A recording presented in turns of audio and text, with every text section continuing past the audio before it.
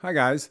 In our conversation on beauty, I kind of, the whole beauty is truth thing, I kind of made a pitch for realism and against romanticism. And certainly that was, when we think of, Charles Baudelaire in his, late 19th century moment, that was a real argument. But certainly realism versus romanticism, if you will, is a pendulum. And if you think about, your own interests, if you had a dial that went from 0 realism, 100 romanticism to 100 0, and you got to pick, you'd probably put that dial, I don't know where, but you probably wouldn't put it at either end. It'd be somewhere in between, right? So since we kind of beat up on romanticism a little bit, we should take a minute to give romanticism its turn. So I guess first, what is realism? We've kind of talked about it in our beauty conversation, but here's a couple definitions. Realism, the attitude or practice of accepting a situation as it is and being prepared to deal with it accordingly. The summit was marked by a new mood of realism. The quality or fact of representing a person, thing, or situation accurately or in a way that is true to life. In art and literature, the movement or style of representing familiar things as they actually are.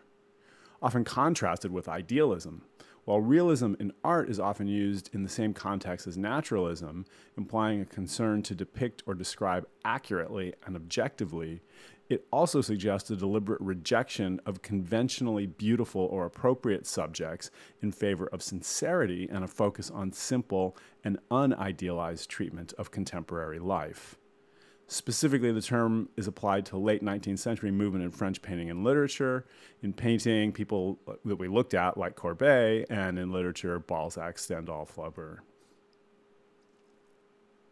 Okay. What about Romanticism? Romanticism is a movement in the arts and literature that originated in the late 18th century, emphasizing inspiration, subjectivity, and the primacy of the individual. Romanticism was a reaction against the order and restraint of classicism and neoclassicism, and a rejection of the rationalism that characterized the Enlightenment. In music, the period embraces much of the 19th century, with composers including Schubert, Schumann, Liszt, Wagner. Poets exemplifying the movement include Wordsworth, Coleridge, Byron, Shelley, Keats.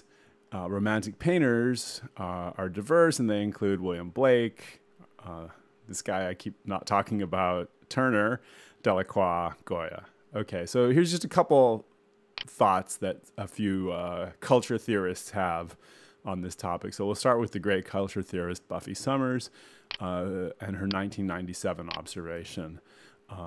So in the Halloween episode, before she got this somewhat more provocative thing, Willow was intending just to throw a sheet over herself and go as a ghost. And Buffy was upset and said, "You're missing the whole point of Halloween, Will. It's come as you aren't night." Lewis Carroll. So if you recall, at the end of Alice's adventures, the Queen of Hearts is raining all these cards down on Alice's head. It's pretty bad. Alice wakes up, and she's actually been sleeping. Her head's in her sister's lap, and when she wakes up, she tells her sister all this, all the adventures she's had, and at the very end, it's actually her sister who closes her eyes and imagines.